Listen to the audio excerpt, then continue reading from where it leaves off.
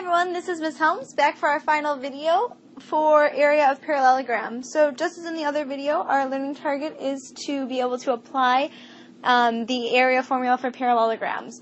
So in this example, in this last example, what we're trying to do is figure out how much is it going to cost to stain a deck. And typically decks aren't always perfect squares or rectangles. So in this case, it's going to be an approximation, but we can approximate it using our knowledge of parallelograms, of area of parallelograms and rectangles. So I'm taking a look at this problem. It says the company doing the work charges $3.50 per square foot for staining. So I'm going to circle that because that's important information for us to know. Also, we know that each square on the grid represents 1 square foot.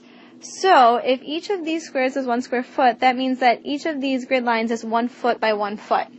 So our goal is to estimate the area of the deck to the nearest square foot and then calculate the cost. Well, to do this, there are many different approaches to solve this problem, and it's really up to you how you want to do it. Some people may want to just count all of the squares. Some people may want to have bigger rectangles. It's really up to you. So if you don't solve it the same way as I would, it's okay. Take your own approach. So when I take a look at this, deck, I want to figure out the area, and I'm just going to do that instead of counting every single one of these squares. I'm going to fill in larger rectangles so I can count the area a little bit quicker. So if I count the length and the width, or the base and the height of this rectangle, I've got 1, 2, 3, 4, 5, 6 feet across the top, and then 3 feet going down. So I know that the area of this rectangle is 18 square feet.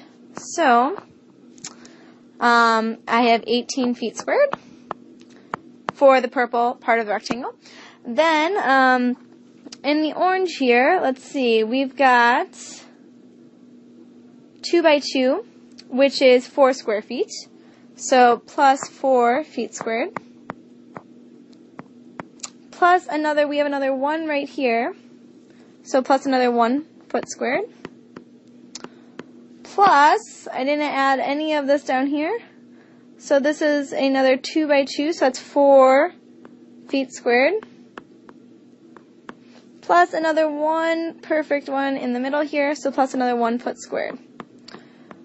So these are my perfect squares that I have. So when I add that all up together, I have 18 and 4, which is 22, and 1 is 23, and 4 is 27, and 1 is 28.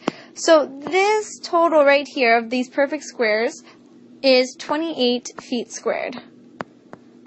However, there are these other pieces here that I haven't taken into consideration, so I'm going to make those blue.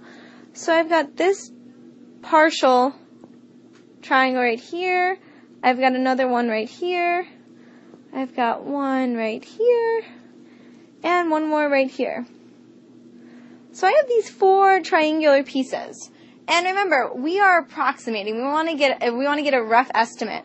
So if I were to put these 2 together, that would give me 1 square foot approximately, maybe more, maybe less. And if I were to put these 2 triangles together, here are these 2 triangular pieces, that would give me another foot squared.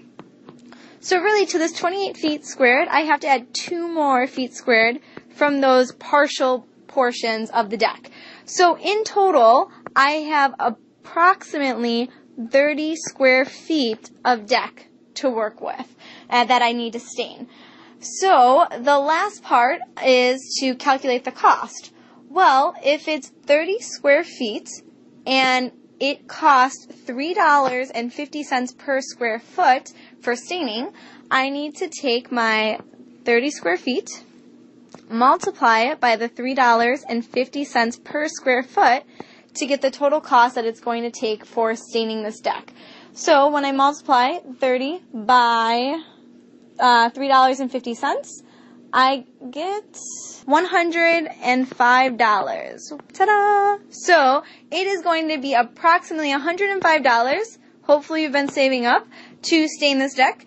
That is approximately 30 square feet. Nice work.